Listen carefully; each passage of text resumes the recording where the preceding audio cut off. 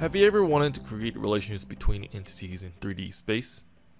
It can get a little challenging if you don't know what the differences of relations that can exist between points and lines.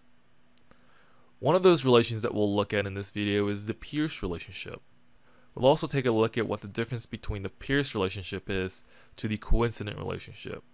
And on my screen, you should see that there are two lines. One line exists on the front plane, and another line exists on the top plane. Now, I want these two to be referenced to each other or connected to each other in some way.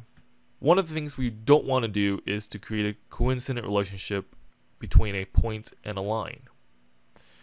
So let me go ahead and demonstrate that first. Let's say I wanted to create a relationship here between this point, and I hold down Control to create relationships in sketches. Hold down Control on my keyboard and then click my second entity, which is this line. When I click the point and the line, I have a relationship available here called coincident, midpoint, pierce.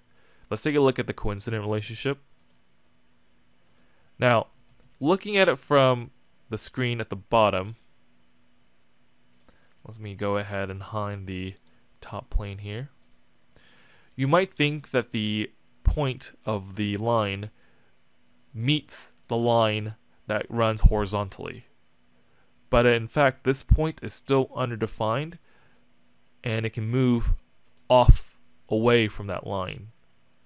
And what you've done essentially is, when you created a coincident relationship between the point and this line, is you created a coincident relationship between the points and the plane that the line exists on. So that's not what we want to do, because if you take a look, it's actually not touching the line, even though we thought we were making it coincident to the line.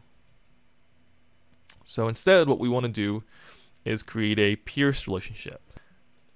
I'm going to go ahead and click the point and the line, and now I should see the relationship here called Pierce. And now you'll see that the line has moved over to where it can successfully meet the horizontal line, and you should see that it pierced at the one location that it could meet it.